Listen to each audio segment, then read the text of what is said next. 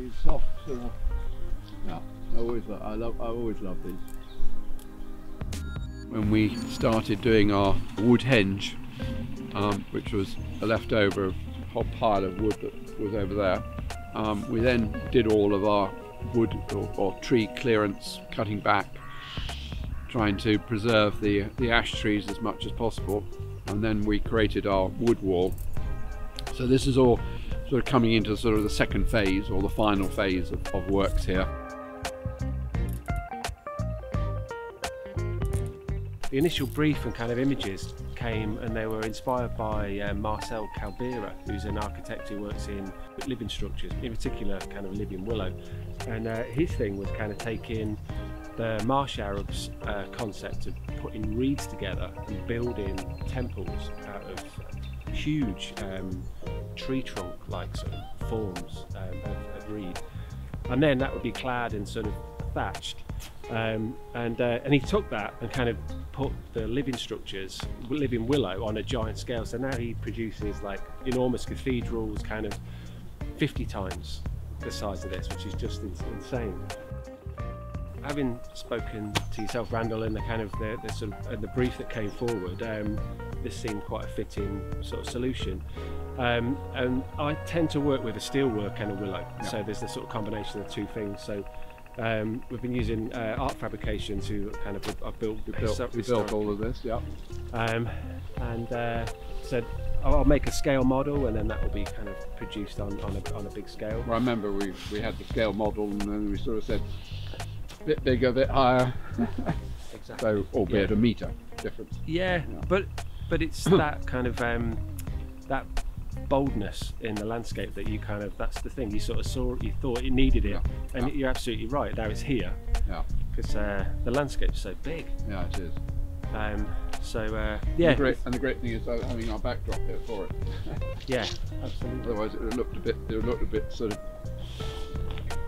insular if it didn't have something to sort of give it the full back. Yeah. It is like a kind of, it's something, it's a framing, isn't it? Yeah. In a sense, yeah. So with having the steelworks in place, which was, you know, several months kind of fabrication, we're on site. We had a few days last week installing, and now we're working on the living elements, so the willows. And these come from a company in Somerset that I've used for 25 years for kind of making all sorts of willowy things, and they're brilliant. They're the best.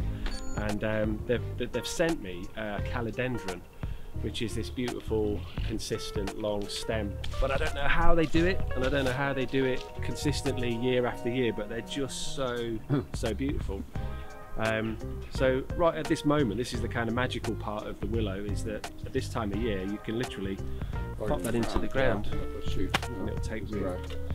So what do they grow it from? So they grow it grafted, they grow it on a... Yeah, so it starts with like what they call it, a strike. So it's like a foot long stick, like so, and that's pushed in the ground, and it establishes into like a stool, like you would have a hazel coppice, and then I believe they use machinery to cut it. It's not all done by hand, but it's because they've got acres and acres. But yeah, every this time of year it's cut, and then it's dormant and it's ready to plant before the leaf. And so is that 1 year's growth? Yeah. Effectively? Yeah. That was pretty fast growing. Yeah, it is. Off a really established bed with a good root system. Yeah. So what we're doing here is attempting to graft them together, so that we're sort of working with a 10-foot stick, and we're trying to make them into 20, 30 foot. Yeah. And over time the steelwork becomes a trellis, and then we can kind of tie them back. It's like there's an evolution to it, isn't there, really? It's a kind of, it'll be something that we look at every year and tie back, and no, definitely. And then we're sort of trying to think how we can actually encourage it to root a bit more higher, and whether we have the little sprinkler heads or something like that will help it. Yeah. But it's all experimental, and that's, I mean, obviously down the bottom here is easy to keep irrigated. Yeah. And encourage the growth. But I mean, what concerns me is how much time I'm going to have to be climbing over this frame, clipping it back.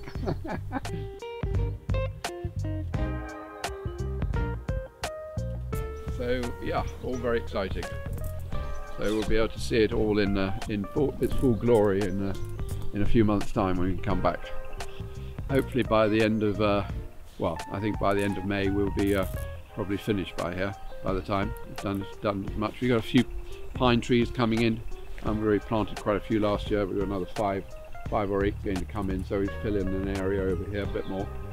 And then the other last thing that's going to happen in a couple of weeks' time is the fire pit, which is all being built out of stone. So that's going to be very exciting. So yeah, lots more to come. So on to the next chapter later on in, well, I'd say April. Everything's going to be bursting out. I'm already getting excited about it. Beginning to see the daffodils now, and we know we're on that period in time where there's going to be so much happening. Yeah, as I always say, forward, exciting.